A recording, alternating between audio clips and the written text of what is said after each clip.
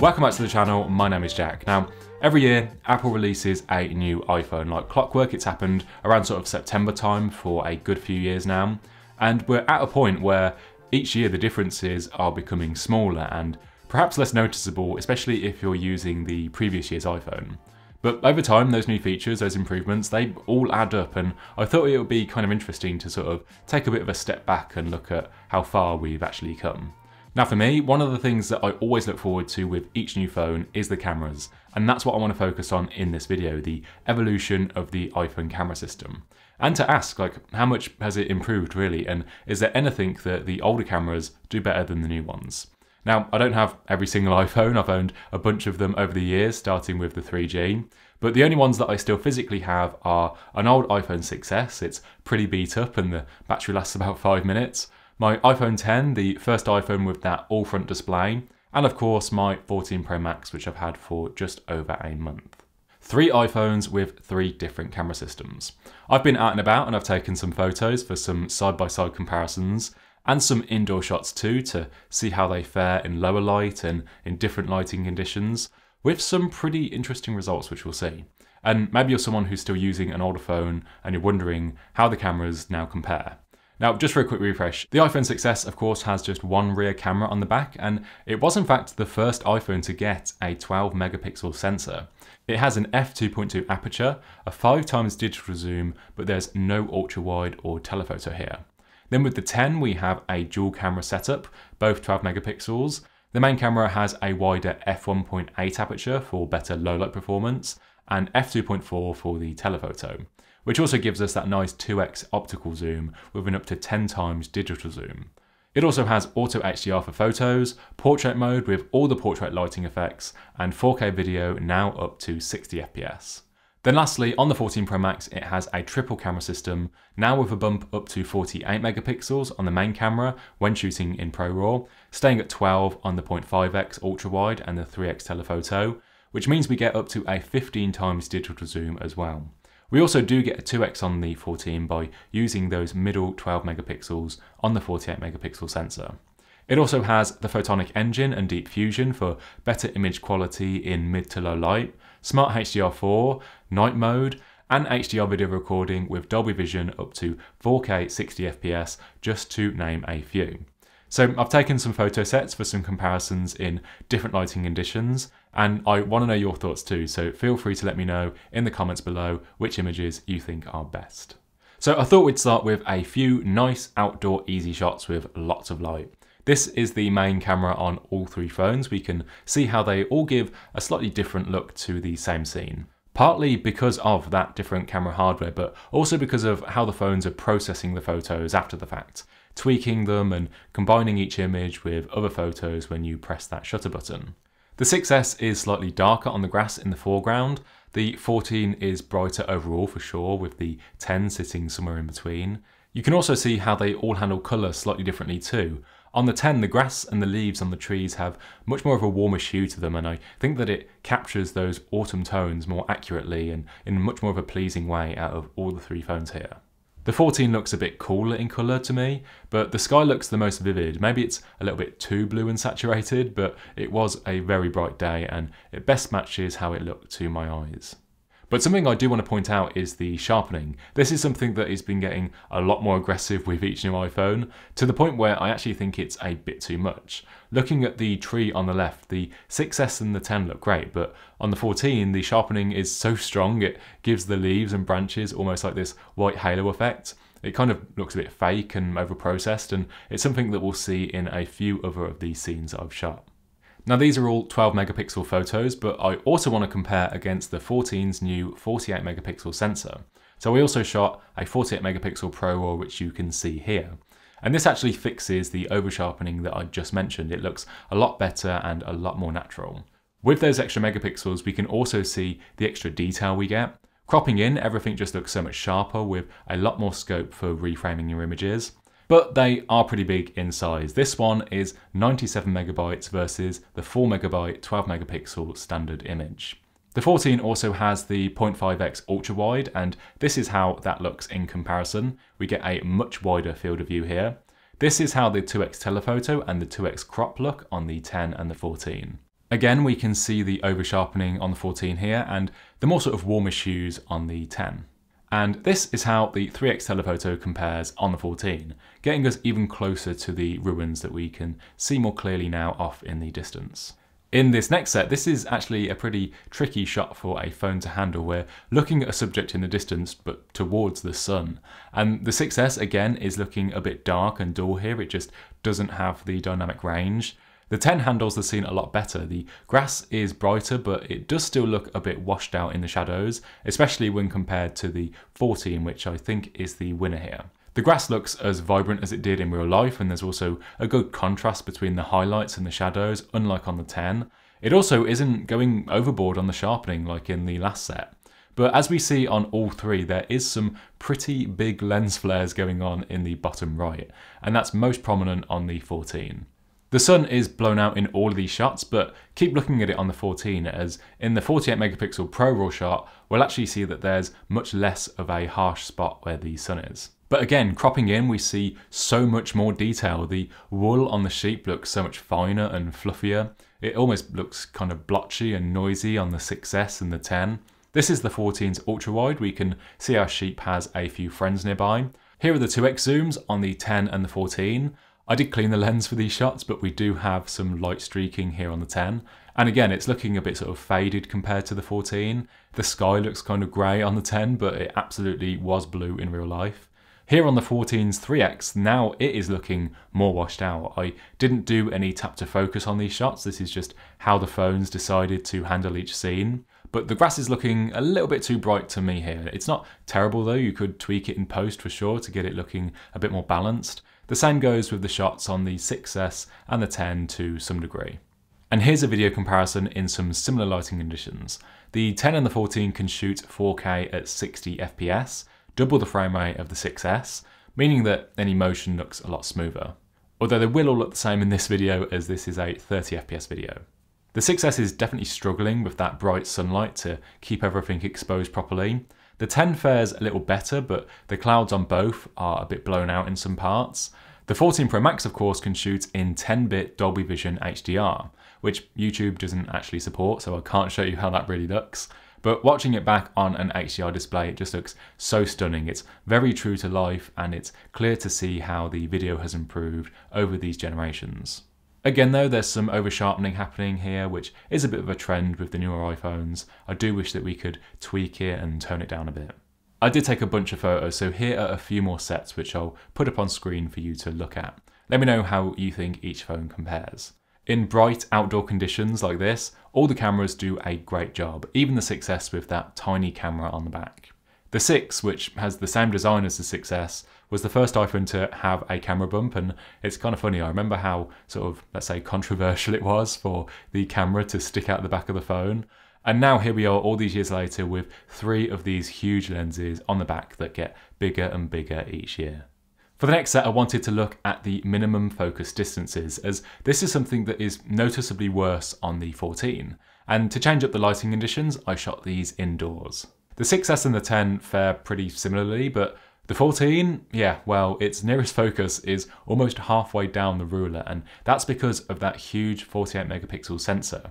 One of the drawbacks of bigger sensors is that you lose some of that minimum focus distance, but the 14 does have a macro mode which uses and crops into the ultra-wide camera, and here's how that compares to the others. It gives you back some of that focus distance, but sometimes the ultra-wide can look worse than the main camera, so that is the trade-off. In these examples you're seeing now, I'm holding each phone as close as I can to each subject while still being in focus. You really have to move back more than you sometimes realise with the 14 just to try and get a normal photo of something that's in focus. And that's something that I had to get used to since getting it. But I do love that macro mode. You can get in really close and just look at the detail here on the plant. You can see every single hair. Also, just to note on that first set, look at the difference in the auto white balance. The 6S looks a bit sort of yellowish and green to me. The 10 has a bit of a pinky hue to it, but the 14 looks the most colour accurate overall. The backdrop looks grey with no tinting as it should.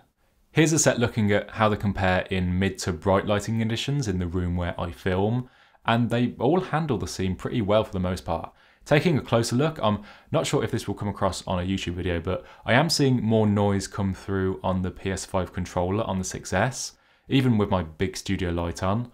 The wall behind doesn't have as much of a defined texture as the 10 and the 14, but again, the 14 is the most colour accurate here. My lights are at 5200 Kelvin, which is a nice natural white, yet the 6S and the 10 look warmer than the 14.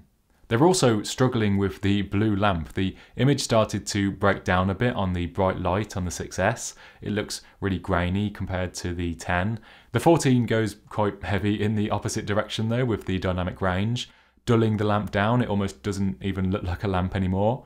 But I do think it's the most pleasing image overall. We can also see how shallow the depth of field is on the 14's big sensor compared to the others. The lenses on the shelf are all still in focus on the 6S and the 10, but not on the 14. The glass jar is the focal point of all of these images, and on the 14 that means that something just behind it won't even be in focus anymore. Not that that's necessarily a bad thing, it means that we get a nice natural subtle background blur without needing portrait mode. Bringing in the Pro Raw, the lamp isn't so saturated in colour anymore, and that gives you some scope to tweak the colour of it in post, which is one of the reasons why you'd shoot in Pro Raw, as well as to get that higher detail and photo resolution. The ultra wide brings even more into the scene, but you can see how in this example, if you're shooting quite close to something, you do get quite a lot of distortion in the image. You can really see it here on the box in the bottom left. This is how both the 2Xs compare. They actually look pretty similar, and to be honest, there's not that much difference that I can see. The 14 crops into the main sensor to get a 2x zoom, so you still get that shallow depth of field, which is why the wall behind looks a little bit less detailed, it's just not in focus. And this is the 3x on the 14, it gets us right up close to the glass jar. It's well balanced and I really like how it captures the lights inside. They have a really nice saturated glow to them. So let's look at low light performance next, and this is where there's been a really big improvement in phone photography in recent years. The only lights on are the lights in the glass jar and the blue lamp, and the 6S is finding it really hard here. The image is noisy, there's not a lot of detail. The 10 does better, but it does seem to be struggling more with the blue light for some reason. It's very bright against the walls, but the image is more detailed overall. As you'd probably expect, the 14 does the best here. It has just about the widest aperture of the three phones on the main camera, so the sensor can gather even more light. And there's barely any visible noise. It handles the blue light a lot better too. And this isn't even using night mode either, this is just a standard photo. The Pro Raw looks great as well, and again with less overall saturation for editing in post and a lot more detail with that higher pixel count. The ultra wide looks pretty good too, a little smooth in places with the noise reduction, but still a pretty decent low light photo. Now switching to the 2x zooms, things get a bit interesting on the 10. Because the main camera has a wider aperture, in low light the built-in camera app will instead use the main camera for the photo and crop into that 2x zoom. The 14 always crops in for the 2x, but here it's decided to take a 2-second night mode exposure as well. Looking at both, the 10 makes the camera and the lenses on the shelf look mostly silhouetted, it's really dark. The 14 looks brighter, but I'd say it's a bit too much so, it's lost some of that contrast from raising the black levels too much, but you can at least see more clearly what's in the shot.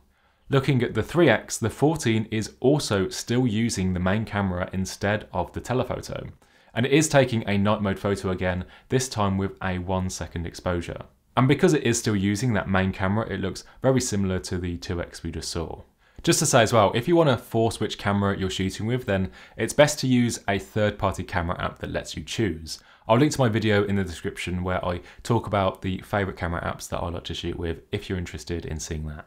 For low light video, here we're seeing the same kind of results. The 6S still struggles, it looks really dark and noisy, even though it's at half the frame rate, meaning each frame is getting more light. The 10 is also looking pretty noisy here too, but the 14 just handles it with ease. There's not a lot of noise, you can still see a lot of the detail, and the colours and contrast look fantastic, especially in HDR. I've been really impressed with the video on the last few iPhones, and the 14 is no exception. Lastly, I thought we'd look at the front camera and portrait mode. Now there are some pretty notable changes with the selfie cameras. The 6S sits at just 5 megapixels with an f2.2 aperture. The 10 jumps up to 7 megapixels with the same 2.2 aperture, but it can do portrait mode with the true depth system in the notch. And the 14 Pro Max has a 12 megapixel front camera with an even wider f1.9 aperture, portrait mode and autofocus for the first time on the front of an iPhone. Now, unfortunately, we're going to have to sit and look at my face for this. This is all three front cameras compared. It was very windy and bright, so sorry for the squinting. You can see how with each phone the picture gets more detailed and clearer with the high resolutions. I will say though that the 14 still seems to just over sharpen too much. I kind of look like I've got some grey hairs in my beard and in my hair, which I don't think I do just yet. And the 14 looks cooler in colour overall. I kind of prefer the warm look of the 6S and the 10 here with the sun on me. Although they both seem to be making me look more ginger than I am in real life. I'm not sure if it's the lower resolution, but I also look like I'm not even in focus on the 6S and the 10 with their fixed focus cameras. So the 14 has the edge here with the autofocus. I like the skin tone colours on the 10 the most here. My yellow coat is very yellow in person, but the 10 does oversaturate it just a bit. The 6S and the 14 are more accurate. And I do like the clarity of the 14, I just wish we had more control over that sharpening. It can be a bit much sometimes. And this is the portrait mode on the 10 and the 14. Again, these are handling the colour and skin tones the same as without portrait mode on. I prefer the look of the 10 for that. And they're also doing the blurring slightly differently too. On the 10, my face is in focus and then it kind of rolls off across my hair and along my coat. Whereas on the 14, my entire self is still in focus, apart from some of my hair at the back. But they both do a great job of cutting me out from the background. On the 10 though, you can't change or set the amount of blur like you can on the 14. In fact, on the last few iPhones, you've been able to change the blur even after taking the photo, which is pretty cool. I think the blur is a little bit excessive on both here, but on the 14, I can change it from the f4.5 that it defaulted to something like f10, which I think looks a lot more natural and less fake looking. Overall, I think it's pretty clear to see how the cameras on the iPhone have been getting better and better over time, and it's easier to see that when you're sort of looking at phones that are multiple generations apart, like the 6S to the 10 and then the 14 Pro Max. But there are some things that those older phones are doing better, like their minimum focus distance on the main cameras, how they handle colour in different lighting conditions. Sometimes I prefer the 10 and sometimes the 14, and how much post-processing and sharpening the phones are doing. Since the iPhone 12, the phones have been getting a lot more aggressive with the sharpening, and I just wish that we had a bit more control over that, especially on phones that are marketed as being pro. The 14 can produce really bright and vibrant photos, which I guess Apple thinks that most people want. They want a photo that they can just share right away and not have to do any editing with. The 14 is my favourite overall. I especially like those 48 megapixel ProRAW shots with all of that extra detail. But you know, I was still impressed by how well the 6S and the 10 did. As long as you give them a decent amount of light, they can take some pretty great photos. Let me know how you think they did in the comments below. And also, if you're using a phone that's like even older than a 6S, either an Android or an iPhone, then let me know below. I'm curious to know who has the oldest phone. I really enjoyed making this video. It was really fun to sort of look back. Let me know if you want to see sort of more comparisons with these older phones. If you enjoyed it, you can hit the like button and let me know. And to see more tech videos from me, be sure to hit subscribe and the bell. Thanks so much for watching, and I'll see you in the next one.